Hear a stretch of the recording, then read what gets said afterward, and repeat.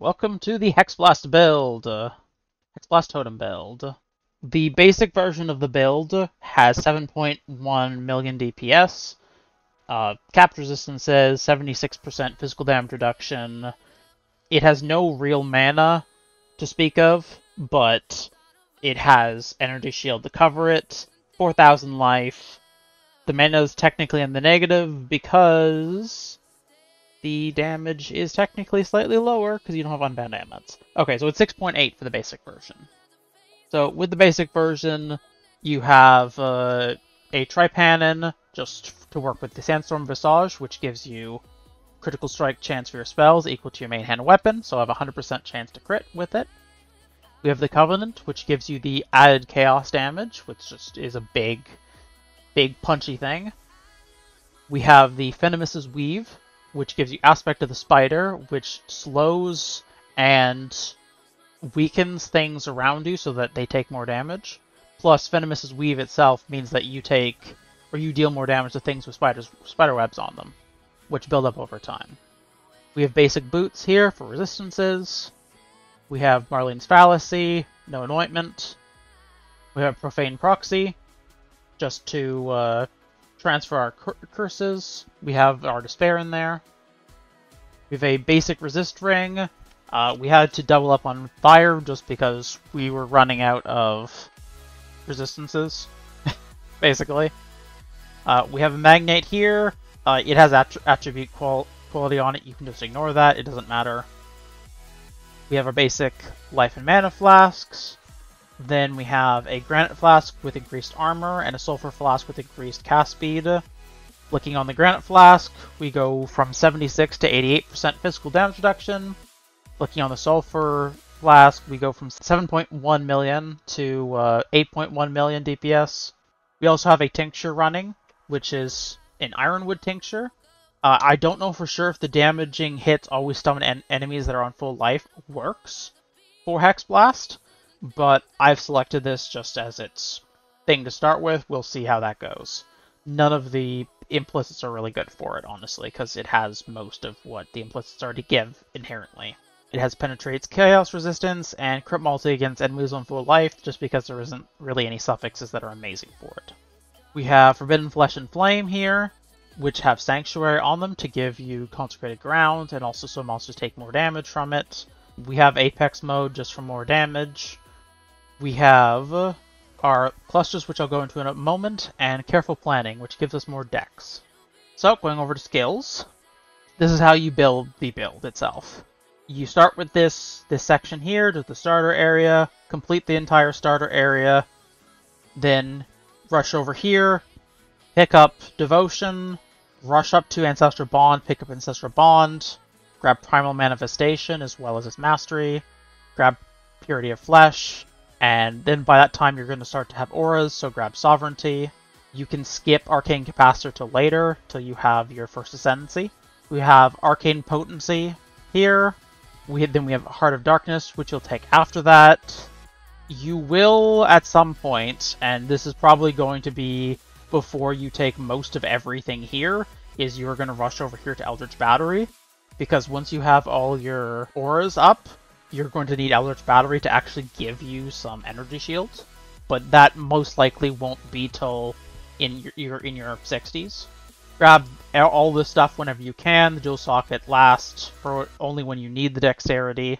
At this point, you're going to want to start to grab the Tireless Wheel, the Sanctum of Thought Wheel, and the Faith and Steel Wheel. You'll be about end game at this point, so you can either go towards your clusters if you have enough money, or you can go towards your Constitution Wheel and your Iron Will, both of which are good.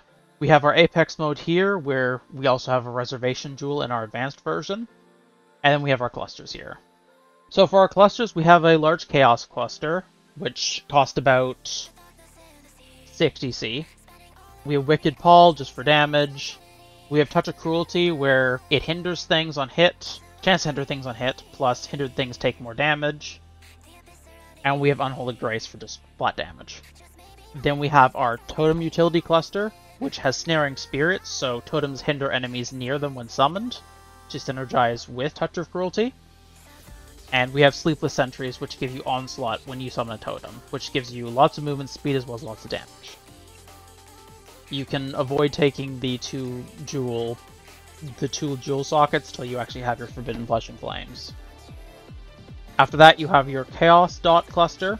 The main function of this is to get Eternal Suffering, which is inflict Wither for 2 seconds on hit if there's 5 or less Wither debuffs, so it can bring up to 6 Wither debuffs there. Since each totem hits 1.3 times a second, and there's 5 totems, that'll be 6.5 hits per second. So you're going to be able to inflict about 3 Withered debuffs a second on a particular enemy, if everything's focusing it. So it scales up pretty fast.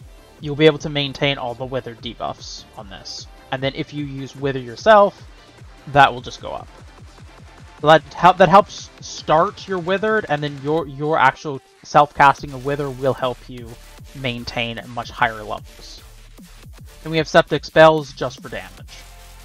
Then we have our Ascendancies here. So we have our Hierophant. The first and foremost, you're going to want to get Arcane Blessing. Your totems aren't going to be powerful enough that you're going to want the +1 to maximum summon totems for your very first Ascendancy. This will give them the punch they need, plus like mana regeneration and stuff. Second Ascendancy, pick up Pursuit of Faith for the +1.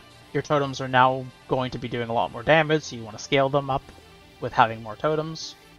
Third is going to be Conviction of Power, because endurance charges really help you when it comes to just scaling your protection. These endurance charges here give you 16% physical damage reduction on their own. Plus, that also works against damage over time, since they're flat physical damage reduction rather than armor giving physical damage reduction. And before you have the Tripanon, these will also help with just dealing damage.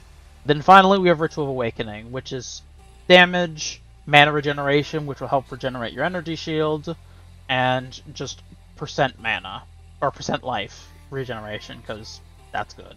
Then we go over to our Warden Ascendancy, where you have Barkskin, just because it builds up armor over time on you. If you get hit, you gain evasion chance, but your armor goes down. Without Barkskin, because we're at 76% physical damage reduction with Barkskin, if we turn it off, we drop down to 64. So it's about 12% of your physical damage reduction is from Barkskin. This assumes 8 Barkskin stacks. You go up to 10, but this is basically assuming that you've been hit once or twice. Since, like, just on average. Just because I don't want to over-assume the amount of damage reduction you're going to have, because that can be dangerous. Then we have Lesson of the Seasons. So 10% chance to avoid non-damaging ailments on you per bark below maximum.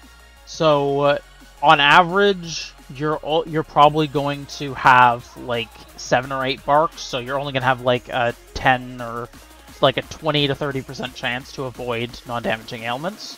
But because your bark is generally very high, unless you have like a very tank, like run in and smash kind of playstyle, you will not be getting bled, ignited, or poisoned very much, and if you do, it will not last long. If you like to just rush into things, you don't care how many times you get hit, then you will have a better chance of avoiding non-damaging ailments instead, which is just as good. Then we have our Coated Blade, just so we have tinctures, like the tincture we have here, the Ironwood tincture. And finally, we have the Oath of the Magi. So what we are using from this is we have no gems in our equipped gloves, so we have 25% increased maximum life, which is nearly 400 life, and 50 life regen. And we have no socketed gems in our boots, so we have 30% increased movement speed. Our movement speed is 77% with this build, because we have 30% from Oath of the Magi, we have 30% from our boots, and we have 20% from our Onslaught that we get from Sleepless Sentries, our totem notable right here. Technically, that adds up to 80. This is 77 because we have armor boots. So armor bases will generally reduce your movement speed in exchange for giving you lots of physical damage reduction. So that's why it has reduced movement speed. Now, we are going to swap over to the advanced set of items and the advanced tree. So this is going to be a much more expensive version. Currently, the basic version right here is, I'm going to say about 1450 chaos. You don't need the chest plate, which is 3 div of it, so you can get by with about 4 div-ish, about 800 chaos, but generally, to get this damage, you're going to want to have the Covenant. This is not a League Start build, this is not a cheap build. This is just meant to be a good build. The basic gear is meant to just make this like functional for this level of DPS and this level of defense. So moving to the advanced gear and the advanced tree, we jump up from 7.1 million DPS to 10.7 million DPS with the swap over. As for the differences in the tree here, there are not many. All that we have done here is we've added the Shaman's Dominion wheel and the Arcanist Dominion notable. We've added the Charge Mastery back for damage, and we've added the Caster Mastery back for damage. That's it. And this is level 99, is what it's set for. If you chop off this, you get down to 97. This is only 600,000. It's not that big a deal. You can save 2 points if you want by getting Corrupted Sandstorm Visage with power +1 to power charges. That is an option. Sandstorm Visage, being that it is a div to start with, is going to be very hard to get that, so I don't even have that included, because I haven't even checked how much that's worth, because I assume it's ridiculous. So we have a Corrupted +2 to level of socket AoE gems.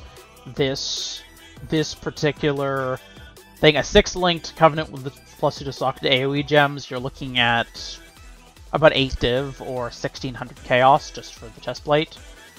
It is not cheap, but if you get it, it gives you an extra 1.5 million damage. I will be going for this and getting it within the next couple weeks. Venomous Weave, we got the Corruption with cast speed on it. It's just a nice little bump to your damage. If you want and can get it, you also, in addition to getting the cast speed, you can also go for a... The benefits of having a random curse on this means that if your skitterbots don't get to something, your Hexblast will still be doing area damage based on things already being cursed on hit, or if your skitterbots run away to go to a different pack. So that can be really useful. And being that Venomous Weave is only about 5 or 10 C to begin with, that's more reasonable to get. Then we have Searing Exarch Eater World Boots, just increase life regeneration rate, just to up our life regen, and damage per endurance charge. Then we have Marlene's Fallacy with Disciple of Slaughter. Technically, Surveillance is more damage, but if you manage to kill something and get a Frenzy charge, then your damage suddenly goes up, because I have it set just the 1 minimum. It's a 700,000 damage increase. Moving on, just normal Profane Proxy. We swapped up to a different resistance ring. This one has Prismatic Catalyst on it. You don't need all 20%, but this does give you more chaos damage protection, which is good. This is just to make your life a bit easier. We now have Attribute Quality on Magnate. Technically we had it before showing, but I mean, now is when you'd actually do it, just for a little bit extra strength and health. And those are the main differences between them. Oh, I did add a Harvest Enchantment to Tripanin. Now we'll just go look at our skills here. Our Tripanin is a 6 socket, but not a 6 link, which reduces the price of it a lot, thankfully. We only need a 4 link here, which gives us Flame Dash and faster casting, Portal, and Wither. You don't need to have your Portal in your main hand. You can always put that in your offhand, or not in your offhand, in your alternate weapon swap, but I don't like putting Portal in the weapon swap, so I just have it here. Faster casting is specifically attached to Wither as well, because the faster that you can pulse out this Wither, the more that you can do while just like running around, where like you stop for a second, cast for like maybe 1, maybe 2 seconds, and then run away. It gets out more stacks faster, so you can maintain it a lot easier.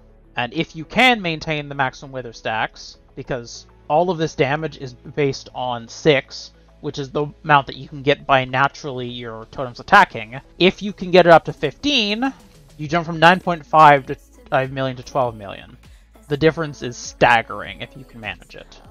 So we have the other two sockets in the Tripanon. They're just for Molten Shell, and which we have on our left click, and Determination. Nothing too exciting. Since we're only doing 3 blues and a white here, technically you can do 3 blue, 3 red on the Tripanon, which is really easy to get, which is why I've set it up this way. Then the helmet, which is a pure blue helmet, only needs to go blue. So you have Summon Skitterbots with its Unbound Ailments that I showed you earlier. And we also have the Righteous Fire and Vol Blight. So this is only for if you want to activate Vol Righteous Fire, if you feel like you're safe enough to do so, or you're comfortable with the risk, you can activate that. And it increases it 1.8 million DPS increase if you can use the Vol Righteous Fire. You can also activate Vol Blight fairly often, which is another 900,000 damage increase. So if you can just Vol Blight something, it'll take a bunch of extra damage. Generally, this is a 2-button build. You have your Wither on right click, and you have your Hexblast on, or Hexblast Totems on your, either your 1 or your Q, however you have it set up, your very first slot. So for Hexblast Totems, we have multiple totem support and spell totem support, because those are basically required. We have increased critical strike damage, because we have maximum critical strike chance. So Cruelty here, which is more damage with hits. Then we have a variable gem here, which is Hypothermia and Void Manipulation. The better one of these two options is Void Manipulation, not Hypothermia. Hypothermia gives a chance to freeze, but that doesn't matter for this build, because this build freezes always. Hexblast has this cool ability where all damage can ignite, freeze, and shock. You, because you always crit, have a 100% chance to freeze and shock. The main reason why I have Hypothermia here instead of Void Manipulation is purely just because I often play with someone who does a Flame Link support, and with Void Manipulation you can deal no elemental damage. If you know that you're just going to be playing on your own and you don't need any elemental damage from anything, you can use Void Manipulation, that's fine. But otherwise, I use Hypothermia for group play. And in the end, we have our gloves and our boots, both are empty because of the Warden buff that we get from having nothing socketed into either of them. That's the build. Honestly, I'm really excited to keep playing it, and I intend to get this build well over 10 million. And it bursts over 10 million easily, but none of them are reliable, so I don't include them. So if you want to try this build out, I would heavily encourage it if you have the money already. It's not a league start build, unless you're confident you can make a lot of money very quickly. You can theoretically league start it, but it will suck. That's why I league started the Holy Flame Totem build, because the Holy Flame Totem build was a lot more reasonable for its price. A link in the description to that. So that's generally what I would suggest. So now we are going to head back to some gameplay in a second on Twitch for the YouTube people. Thanks for watching.